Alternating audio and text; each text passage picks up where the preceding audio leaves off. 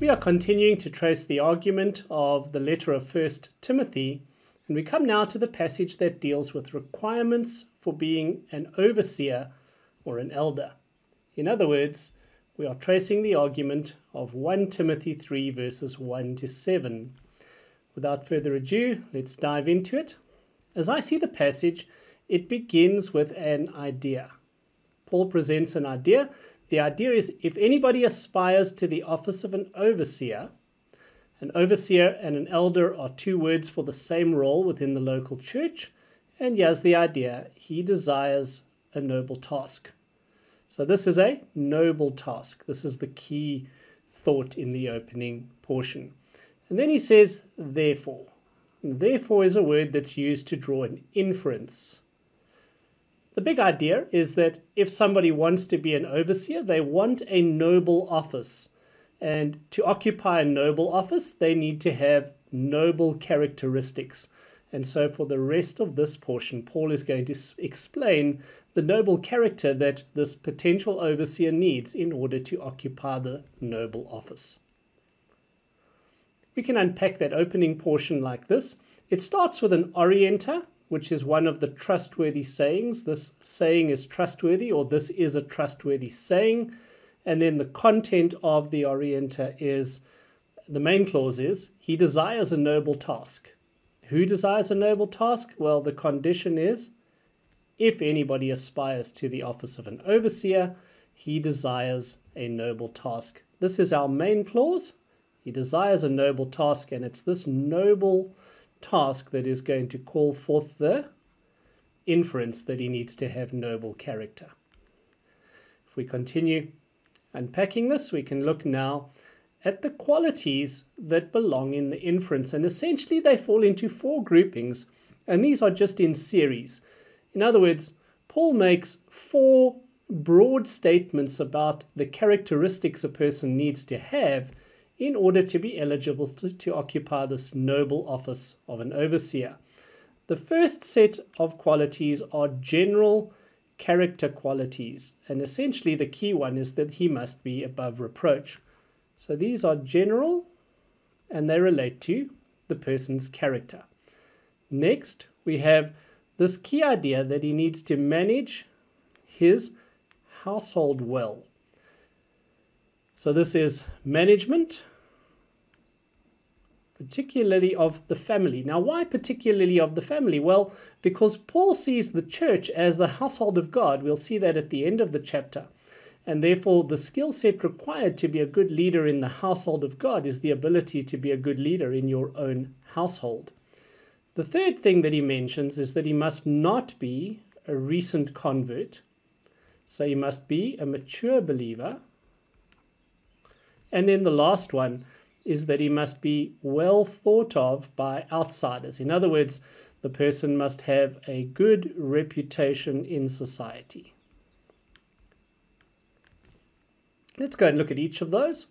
We'll start with the general character requirements, and Paul breaks them down into two groupings. There are some positive traits the person must model, and there are some negative traits to be avoided. So this is, the positive ones are the musts, and the negative ones are all introduced by the word not. We could present these as a list, but essentially he must be above reproach. He must be the husband of one wife.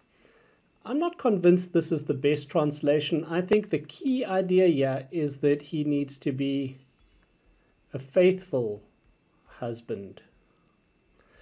Faithfulness was not necessarily a great virtue in the Roman world. It was kind of thought that wives needed to be faithful, but powerful men, not so much. And maybe it's not limited only to the ancient world, right? And then we've got some others. He must be sober-minded, self-controlled, respectable, hospitable, and able to teach. In a parallel list in Titus, Paul unpacks this at some length. And then various things that he must not be guilty of. He mustn't be a drunkard, he mustn't be violent, quarrelsome, or a lover of money. Let's turn now to the management requirements. There's a key action here that he must manage his own household well. So this idea is that the person best qualified to be an overseer is the person who is a good father, a good leader of a household. What does it mean to manage your household well? So that's a generic statement, right? It doesn't give you any content or detail. Well, the specific details that would indicate that he's managing his household well is with all dignity keeping his children submissive. So if his children are submissive and respectful and well behaved, it's probably a good indication that the man is managing his household effectively. So he must manage his household well was the action required of him. The reason for that, this for here is the reason, although it actually governs this clause. For if someone does not know how to manage his household well, how's he going to manage God's church? And as I said, we'll see later that Paul's primary concept of the church is as a household. How different from much of what we use today, where we kind of look for somebody who manages a business well. And the reason we tend to look for successful business people to be elders and overseers today is probably that we mostly see the church in corporate terms rather than in family terms. The third characteristic is that he must not be a recent convert. So that's our action. And the purpose of not being a recent convert, this or is actually so that he may not.